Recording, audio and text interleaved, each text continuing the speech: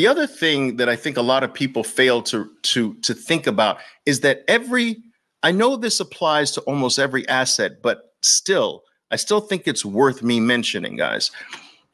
Every Bitcoin that gets released must be owned by someone.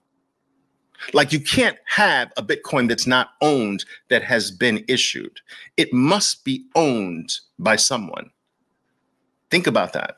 It's not like it could sit on the shelf. The ones sitting on the shelf haven't been issued yet, but the ones that have been released into the world, they are always owned. Some human being owns it. And I want you to think that there's 19,600,000 Bitcoin, more or less, have already been issued.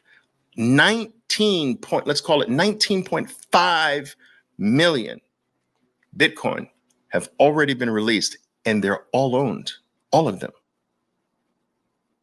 And there's only going to be 21 million left. I'm only going to be 21 million. This is incredibly insane, guys, incredibly insane.